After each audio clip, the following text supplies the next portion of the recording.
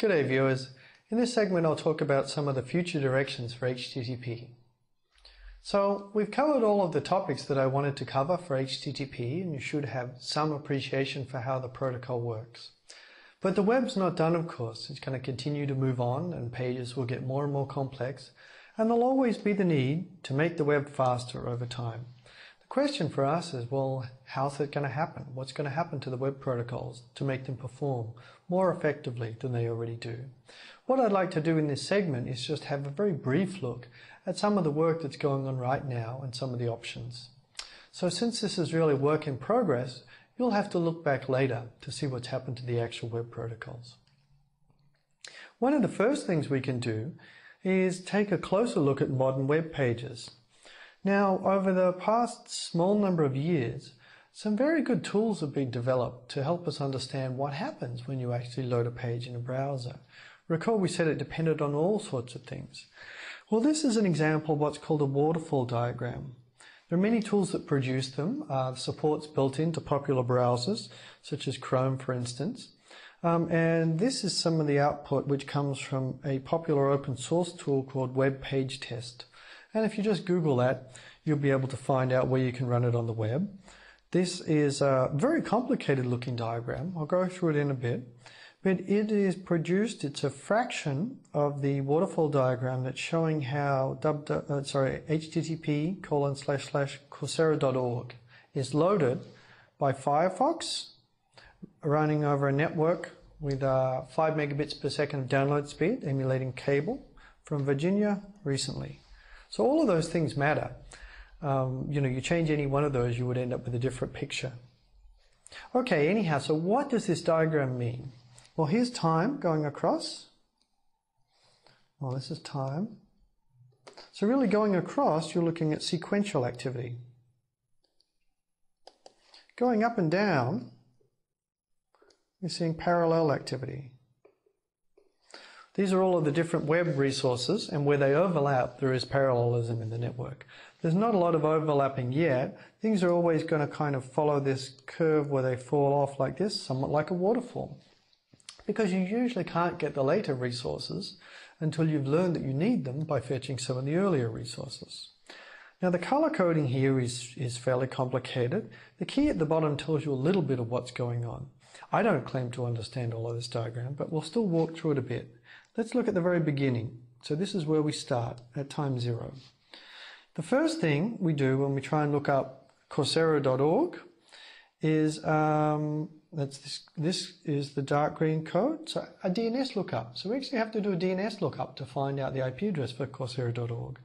Then there's orange, there's an initial connection, a TCP connection to it.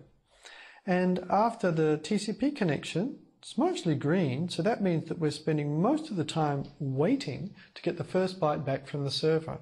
So we set up the connection, then we have to send a request and wait for the server to send a response. So just like the TCP connection setup, there's at least a round trip time delay here. This whole event took 274 milliseconds, you can see here. And I can see here it actually returned to 302. Now I know just from looking up HTTP codes that that is a redirect. And so the answer to this, and on the real screen you can dig down more. The answer to this redirect would be that the server would be telling the browser to go and visit another URL. In this case, it's telling us to go here to switch over to HTTPS rather than HTTP to be secure. That's the little lock, and that we should visit www.coursera.org, that server. So coursera.org was really a shorthand for this www.coursera.org. Okay, so now we want to go and visit this server. And there is a DNS lookup. Oh, by the way, you can see I'm skipping some of these ones, the GoDaddy ones and the DigCirc. This is a lot of other behavior related to HTTPS, I think, to verify or revalidate certificates online. This is just one of the other weird things which live in browsers. There are many, many strange things that live in browsers. I don't really understand it yet, so I'm not going to go into it. I'll just stick with the regular page load. So now we do another DNS lookup. This is all adding sequential time, and we have to make a connection there. Now there's a purple That's actually SSL negotiation. We haven't gotten to that yet, but you can see that the modern web is mixing in a lot of HTTPS, even when you try and get something with HTTP. So this was a really just like a connection setup to make sure everything was okay. And eventually there's some gap. I'm not sure why there's a gap, maybe because of other activity. It's very hard to know without having the browser tell you what was going on. There's probably not enough information here for us to do other than guess. There's a delay until the first byte, and then the first byte must come in. The reason you don't see that is that would maybe just be a tiny blue bar at the end, because maybe only a kilobyte of information was needed. At any rate, after this, you can see that later on, there is a little bit of first byte and content delivered for other things. We have a CSS resource, style sheets, and JavaScript resources. They come in. Oh, it looks like we needed another DNS and another TCP connection setup. That's because another domain's involved here. This would be maybe the CloudFront for Amazon hosting, this long URL. So once we've got the Coursera beginning, we then contact other Amazon servers or whoever is hosting the page to get it. So that's why we need more DNS and more connection setups. Then there's a little bit of waiting and content begins to come through. It looks like we maybe have just one connection here. And we're then sending We're then sending multiple different requests here, probably over the same connection. So we have some kind of persistent connections. And eventually we're getting up to speed. Something's beginning to use the network and we're seeing content come through. Now the loading process continues, and we would have to look a lot more carefully to know what's where. At all of the content that comes back to understand why it unfolds in this way. There's a blue line about here. This line here is the document complete line. This means we've actually gotten in everything that's needed in the initial page. Actually, the rendering of the initial page started back here. So our computer started to display it on the screen, but it could have changed and might need to be updated until at least the document was complete. After the document's complete, you might wonder what could possibly be going on. Well, scripts could be running on the page, which causes other information to be fetched, as well as the strange things that happen inside web browsers. For instance, I happen to know that this next one here, this is favicon.ico. This is just a little icon which is fetched by the browser to display in the bar the site in your URL bar. So it wasn't part of the page contents. And then there's a lot of other stuff which might be scripts or information being loaded by programs running in the page. And the page will continue to evolve. So as you can see, a web page load can be quite complicated. In fact, it's a lot more complicated than I've shown you. Here is the full picture for downloading the Coursera page using the same settings that I had before with this web page test tool. So you can see that there's actually a lot of activity here after the document complete. We're loading in probably a lot of pictures, looks like, and other things, and scripts. The whole web page itself is comprised, or at least everything we see here, which happens to make the page, is comprised of 23 requests. It's around a megabyte of data, and it takes 2.6 seconds to get to the end of it. When we don't have anything cached, it's actually shorter if you do a repeat load and you have some things cached. Moreover, this is actually not a terribly complicated web page. It's not unusual to see 50 requests or even 100 requests on many web pages. So as you can see, some of these modern web pages are really very complicated. There's a little bit more, just to look at the bottom bit of this graph. There is an indication of just how our CPU and bandwidth are used throughout this process. The bandwidth looks like something like this.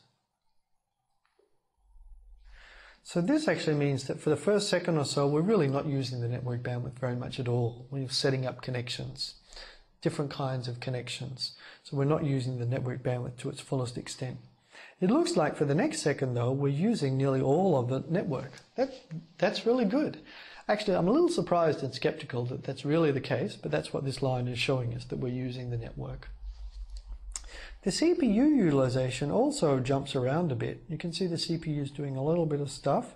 Now, I wouldn't be surprised, sometime after the start rendering, you can see it sort of jumping up around here. That's because we started rendering, which is often a CPU intensive operation, around here, and as the document was complete and we really needed to finish drawing it, more CPU's activity is spent. If you're interested in this, you can investigate some modern web pages yourself. It's really quite startling just to find out what's going on inside a web page. One thing that you will find is that, unfortunately, and this is what makes web performance a difficult topic, the waterfall diagram, which is showing us the details of what's going on, and hence the page load time, which is the end of the waterfall, depend on many different factors. In fact, you might be somewhat surprised to learn that the waterfall diagrams look very different for different browsers. Try it on some of the pages with just different browsers and you'll see.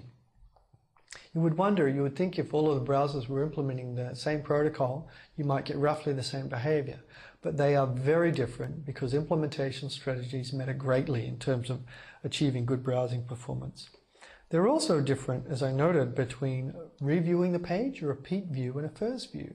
What I've shown you is the first view, and actually maybe a repeat view would make more sense for something like Coursera, where you've been there before. And you even find that, in fact, the page load time often depends on the local computational resources that you have available, as well as the network. And the reason for this is that script execution and rendering both need to happen as well as network activity to be able to load and show the page. So wow, modern web pages are quite complicated. Hopefully just some of those figures gave you an appreciation for that, and you can look a little more yourself. The question that I just want to talk about briefly here is, what are we going to do looking ahead? Pages are only getting more complicated over time. Every year it seems that the size of pages, the number of components they include, get more and more complicated. And they're also getting not only larger, but more dynamic and more secure. So more programs are being run, and we're using HTTPS further, which complicates caching more. The question for us is really how we're going to design the network system here to reduce the page load time, or at least keep it as low as possible, because we know that's important for people to use the web. Well, no one really knows the answer here because this is ongoing research, but I'm going to briefly talk about a couple of options which seem really quite useful. The first option is really better use of the network. And if you like, you could think of this as just as HTTP 2.0. How can we revise HTTP beyond 1.1? What brilliant ideas are there which will make page load time better? And the second topic I'm going to talk about is actually a little different. Might get you thinking, and that's about coming up with better structures for the content. Because even though HTTP is a separate protocol than the content, it turns out the way the content is structured has a big impact on the page load time. And here I'll talk about some server extensions. Okay, let's dive into those two. Now, first of all, this protocol called SPDY, S-P-D-Y, pronounced Speedy. SPDY is an experimental protocol which is now being tested and deployed. It runs in browsers such as Chrome and Firefox. I think for modern versions of these browsers is actually the default protocol. So instead of HTTP 1.1, your browser will try and use the SPDY protocol to talk to servers. And if the servers also speak it, it will use that protocol. It's forming the basis of an ongoing effort that's just sort of getting everyone excited now to revise HTTP again. I said, if you recall, that it had been stable for really most of a decade. Well, now it's time to move it from 1.1 to 2.0 to try and improve performance. Well, exactly how can SPDY do that? SPDY has a set of features, each of which maybe helps somewhat. How effective these features are together or individually is a little up in the air because it depends a lot on the web pages, so people are gathering data. SPDY has features such as, just to pick something that's fairly easy to understand, compressed HTTP headers. The headers have gotten bigger over time. They didn't used to matter much. Now they're a lot longer. Compressing them can reduce the bandwidth and help. The biggest change for SPDY is this first one. It has multiplexed or parallel HTTP connections on a single TCP connection. Recall we saw parallel TCP connections with HTTP on them individually early on, and persistent connections replace that. In a persistent connection, you have one TCP connection and then sequential HTTP request responses. They might overlap a little bit for pipelining, but they're not all happening in parallel. With Speedy, the next step in the evolution is to perform these HTTP requests in parallel and to allow the client to change the relative priorities of the parallel downloads. This is so if a client has 3 requests outstanding, they can all come in at once and the client can tell the server, hey, I think the second one is actually more important, so send that, try and send that first, and then send the rest. And it could change its mind later. Another feature which is very interesting for HTTP is what's called, is a very interesting extension of HTTP for Speedy, is what is called server push. Normally the model is that a client requests a resource and the server simply responds with it. With server push, when a client requests a resource, the server may respond with that resource and also push other related resources, as in, here, have these too because I think you're going to need them and ask me for them in just a moment. It can be somewhat difficult to work out how to effectively do pushes because it interacts with caching. You might already have copies of some of these resources. So it's ongoing work to work out how to use some of these features. But nonetheless, I think the insight that I'm interested about here is really changing the structure of HTTP. This is probably what needs to happen to be able to improve the performance significantly. Okay, so that's all I'll say about Speedy, but you can read more about it on the web and look at it in your browsers. Let's turn to the server now and the mod page speed extension.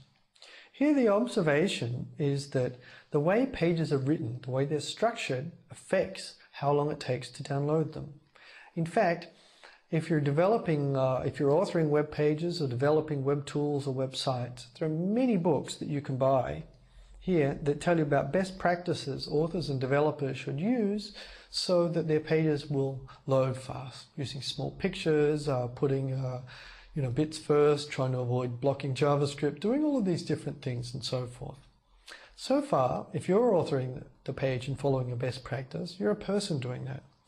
The idea here for mod page speed, or more generally for other approaches that are going on, for other projects that are going on, is to have the server implement these best practices and have it essentially rewrite, or you could think of it as compiling pages.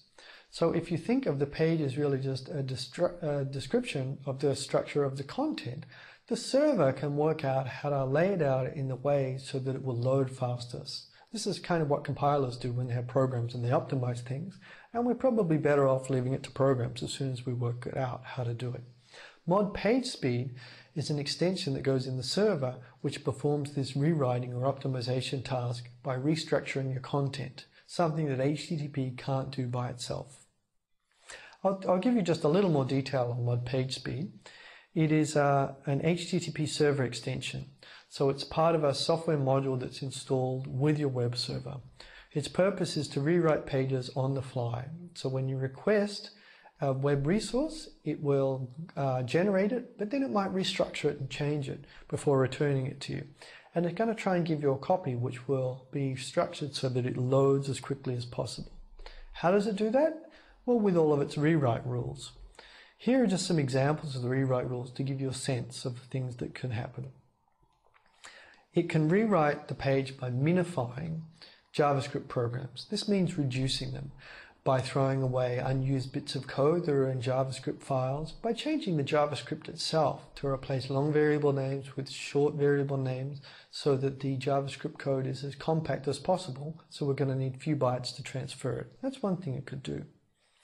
It could also flatten multiple levels of include. For instance, in style sheets, one style sheet can include another. And if you have several levels of includes, every time you get a style sheet, you just learn you have to go and fetch another resource to find out what the whole style sheet is.